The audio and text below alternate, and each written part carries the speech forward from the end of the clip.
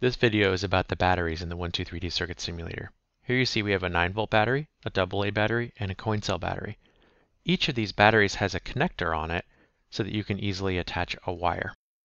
I found the batteries by going into the Components Plus menu and looking around, or I could search for battery.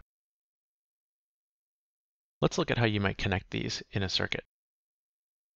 Very typical to take a 9-volt battery, rotate it, and connect it directly to the breadboard. And now if we press Start Simulation, we see 9 volts on the top rail.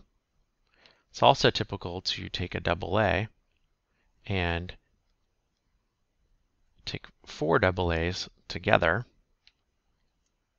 to create 6 volts. And I was just copying and pasting to get those.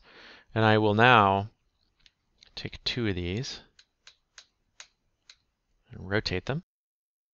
And now let's take all of these and rotate them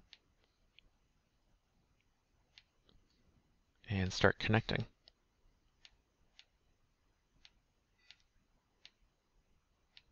And what this does is this creates 6 volts, which is very common in circuitry.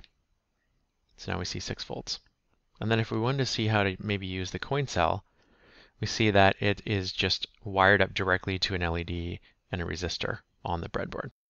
So now let's go a little bit further into this, and let's look at the current capabilities of batteries. Now you see I have a multimeter hooked up to each one, so we're measuring 9 volts, 1.5 volts, and 3 volts. But if I set it to measure current, we see the theoretical maximum that we have allowed for current draw out of the batteries in the circuit simulator. And why this is important is because batteries in real life cannot deliver infinite current. They have a limit. And the limit is actually set by their internal resistance. And if you've been studying Ohm's law, you can calculate the internal resistance of a battery. We're going to let you do that on your own. But instead, we're going to show you an example circuit of what I'm talking about.